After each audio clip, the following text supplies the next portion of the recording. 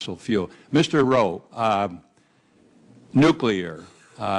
You and I had a talk about nuclear and the feasibility of nuclear coming on to the degree that's anticipated in this bill in 2020 and 2030. What is the possibility of having that number of nuclear power plants? And last but not least, what do you think of the natural gas title that's in this bill that encourages the use of natural gas? My feeling is that what it will do is take the pressure off going forward with nuclear and getting the carbon capture technology that we need for coal.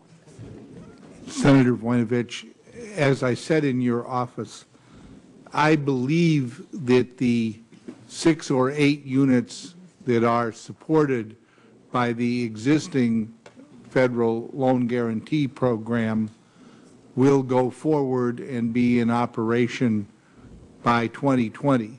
I do not think there will be a significantly larger number than that.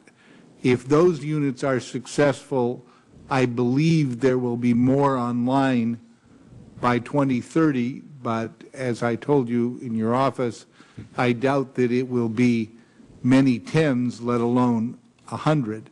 And as your question implies, the economics of new nuclear at the present time are haunted by the fact that natural gas is and appears likely to be for the next decade at very low prices. And so the low-cost solution for the next decade is often natural gas, and that takes, as you say, pressure off to work on either new nuclear or the more advanced forms of renewables that others like. Thank you very much.